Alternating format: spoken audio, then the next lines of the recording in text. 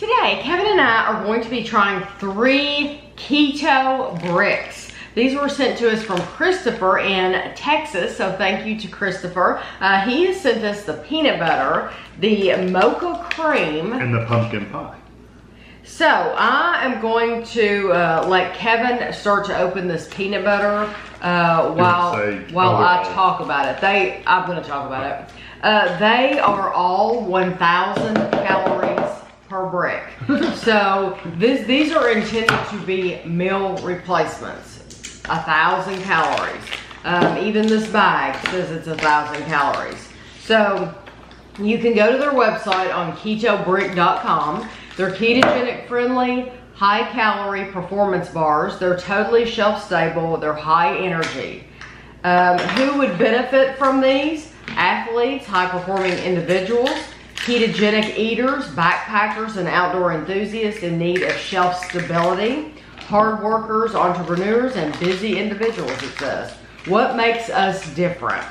They are produced in-house with zero compromises, built by performers for performers. Legacy is greater than currency. This business was founded to add more value than it takes. Constantly evolving and adapting with new information, we actually listen to your feedback and improve our bricks accordingly. Our bricks versus the competition.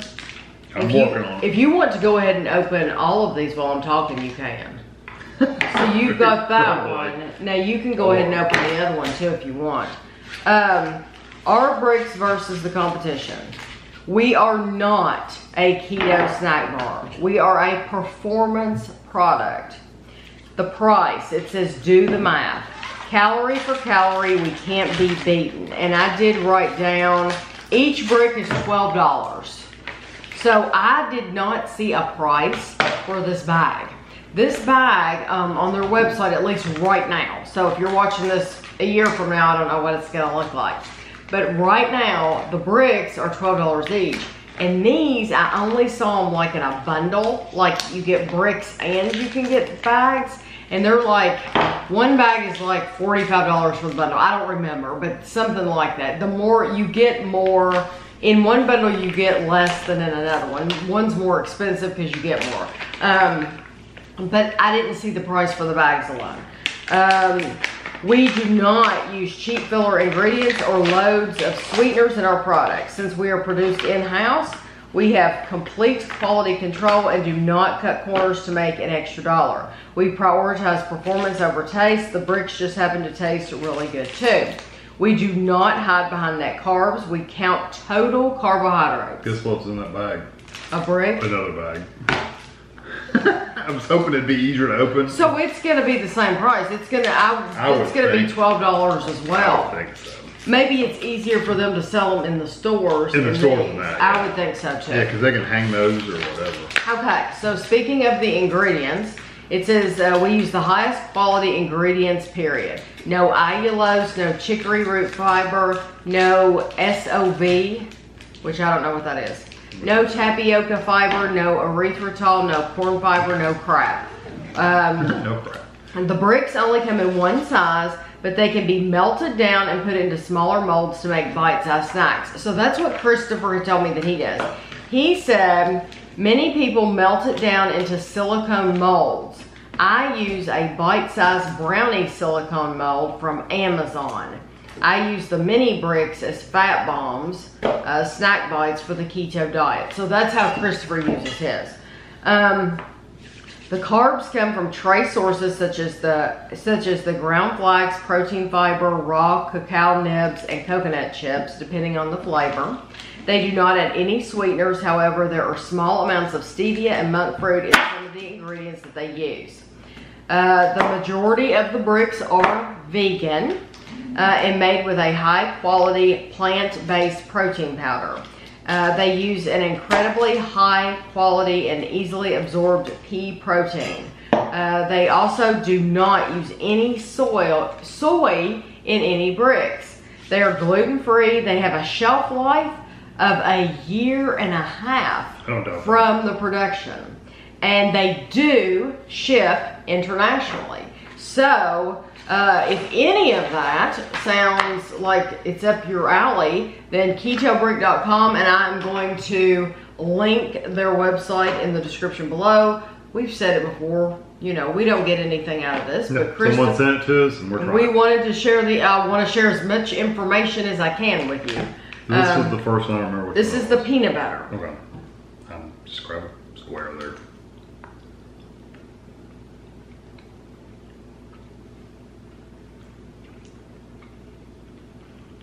Kind of a powdery, pressed together texture.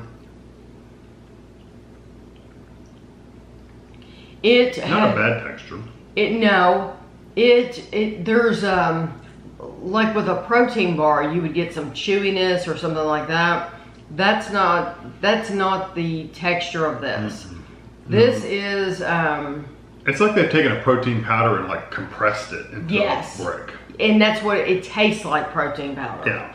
It's not overly protein powdered though, like I've had before. It's not like a protein bar. It doesn't have that funkiness or that bitterness or anything like that. But it does have it has a little bit of that flavor. Yes. But it's not like over the top. Right, but it's completely different than a protein bar. Yeah. I mean, it's just the texture. It's easier to chew, even though it might have been. Was it hard for you to cut? No, they're like powdery. They're okay. They're not hard at all. Matter of fact, there's crumbs everywhere. Yeah. So just know that you want to do this over the counter. So that did you feel like that tasted like peanut butter? I didn't think it tasted like peanut butter. It really didn't have much flavor, truthfully, at all, except for that kind of healthy, bar kind of flavor. Yes, but it doesn't taste like peanut butter. No. Now the next one is the Mocha cream.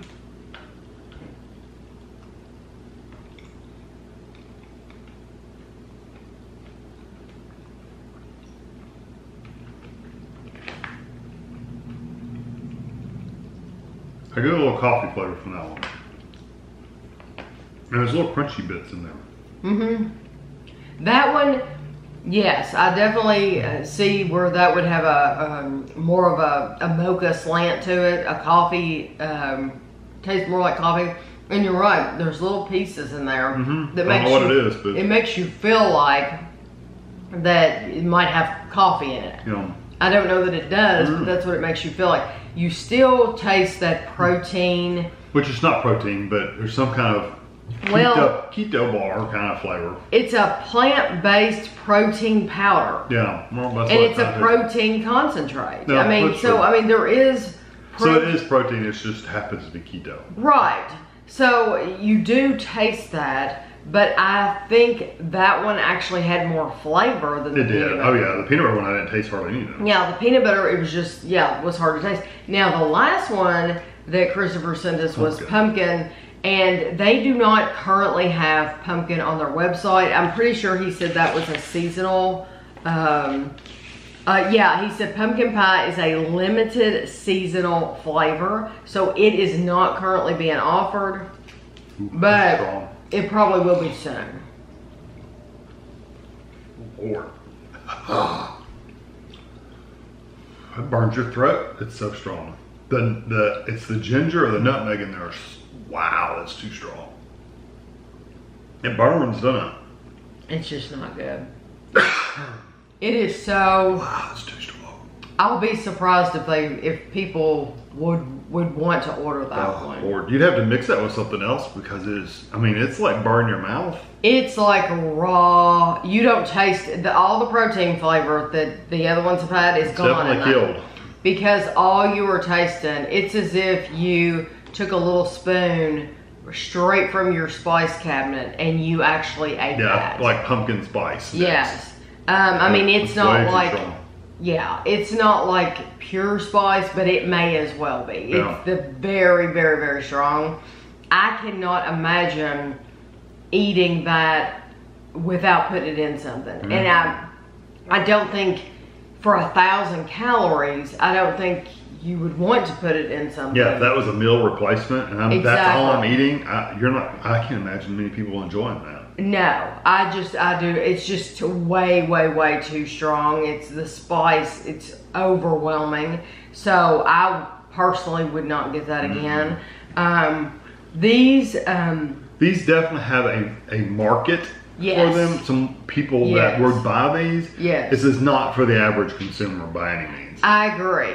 I don't think this is even for the average. Like, I have friends who watch this channel who are doing keto. They have that keto lifestyle. That's all they know is keto. I honestly do not think these are meant for them. I think these are meant for people, like they said, for performance people. Yeah, they're weightlifters or whatever. So people that you see on, what was that show we watched with The Rock?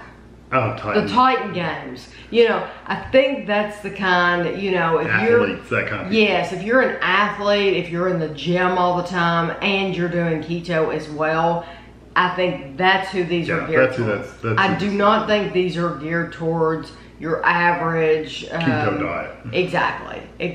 Yeah, this is not going to be a keto kind of thing that everybody's going to want. They're not bad. No, they're not bad, but it's not something I would want to eat all the time. And the textures are okay, the flavors are decent. You know, it's just not. It's not something most people are going to eat all the time. Right. Most of the people that I personally know that are doing keto eat a lot of homemade meals, so it still looks like what everybody else is eating. It's a lot of meat and things like that, so it's a lot of home cooking, and this is not home cooking. No, I think if you're eating protein bars and stuff, this is for you. Yeah, I do too. I really do. So Christopher, we appreciate very much you sharing these with us. You know, they weren't cheap. They're $12 a piece. But if you go to their website, if these do look interesting to you, because I'm sure a lot of people will find them interesting, please go to their website and check them out. And then you'll see, like, they have different bundles that you can get, and they have other flavors as well. So these are not the only flavor. I should have written those down, but these aren't the only flavors that they have. They have other ones. And like I said, that pumpkin, you're not going to see it on there, but if you're interested and you check back, if you like those strong spices, then check back probably, I would think, in like September, and they might have it again. Yeah, maybe if it's melted down, it'll chill out. Yeah, it might be a different experience. Yeah. So, but you can, it says right on their website, I looked to their frequently asked questions. Somebody had said, how do I eat this? They said you open up the package and you eat it. So you can melt it down, but by no means do you have to do that. You can be, you know, standing right on your treadmill and open this up and eat it right there. Although I wouldn't recommend that. No, because it's going to be crumbly. But I'm just letting you know. You can do it anywhere. You don't have to melt it down. Right. So thank you again to Christopher. I hope you all enjoyed the video. If any of you have tried these, let us know. What did you think? Which ones have you had? Let us know what your experience was, and thanks for watching.